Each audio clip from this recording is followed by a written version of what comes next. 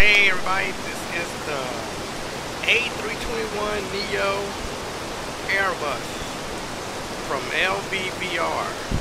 No, Lvfr, I'm tripping. So he did some fixes on it. And it's really just fixes. So he fixed the wings and the windows inside and stuff for the rain. Now that's why I got the rain going. Because he said he did some fixes to the windows when you look out the window when it's raining. So let's take a look at that. And the wing too.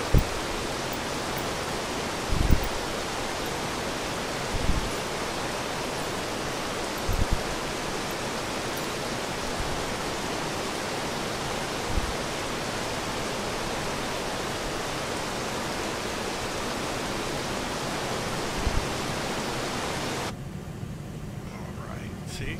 Look at that. Rain is on the window. I don't see nothing wrong with it. He still must be working on that wing, on the wings enhancement. So look at that. The rain don't look bad on the windows. It didn't look bad the last time, but I don't think I used to rain in it though. You got your rain in this window, rain in this window. You hear the air conditioner running. Look at that. I like that. With the boards. Ooh, this interior look kind of better, I think. Hey, now. A little bit, though.